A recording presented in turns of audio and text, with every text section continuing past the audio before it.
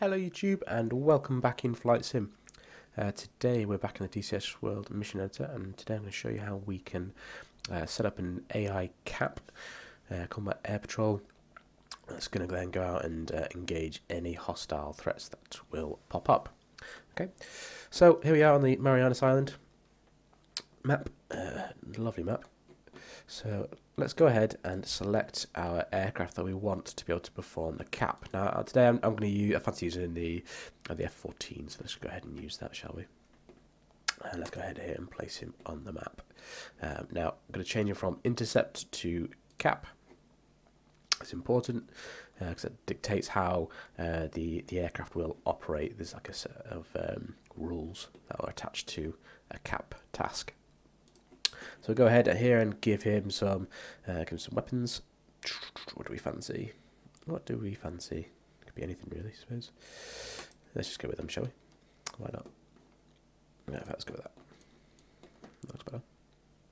Okay. And let's have him up at 25,000 feet. Yeah, 430 knots, which is fine. And let's have him, let's just create our waypoints where we're going to have him orbiting. Okay, so we're going from 1 to waypoint 2. So let's go back to waypoint 1. And you've seen this in one of my other videos, I'm sure, the AI tanker setup, where we can set up an orbit. And we're going to have a racetrack. 430 knots, 25,000 feet. And they're going to have him going around for 45 minutes. So what I'm going to do is, rather than just having the hostile threat there on mission start, the aircraft will just go ahead and engage it. I don't want that to happen. I want to try and simulate a cap, so the aircraft's going to be sat there orbiting, and then a threat's going to pop in, and he's going to go kill it. Okay, so let's now select our hostile aircraft.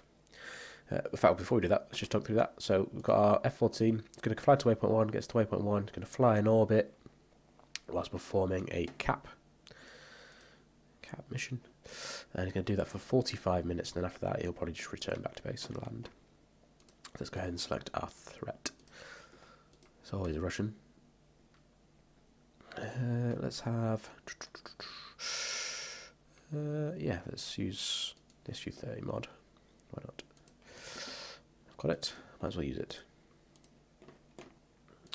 There you go. Notice I've not actually flown this mod, but it does look pretty good. Let's give him some weapons. And won't give him much because I purposely want him to be shot out of the sky. And let's go ahead here and let's put him at 20,000 feet at 430 knots. And he's just going to come screaming through. Now, like I said, I don't want him to just come in straight off the mission at the mission start, because the RF-14 will just go ahead and kill him. So let's go ahead and make him a late activation, and we'll come across to the triggers. New trigger, and for this I want him after. I'll have him pop in after 15 minutes. So time is more than 900 seconds, which is 15 minutes. And then group activate, and we want to activate aerial 2. Okay, so now let's go ahead and jump in, and let's see what happens.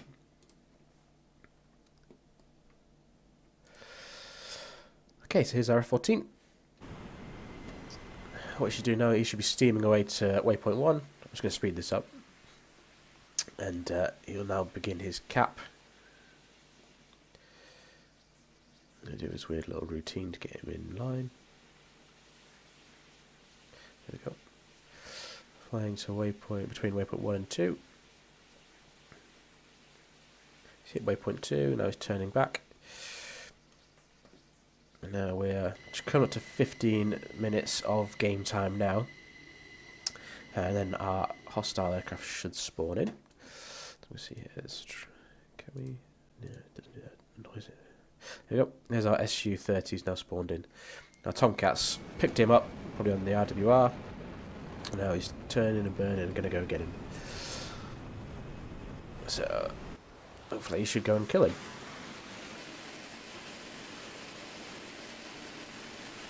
Tank's gone. Yep. You can see the missiles fired.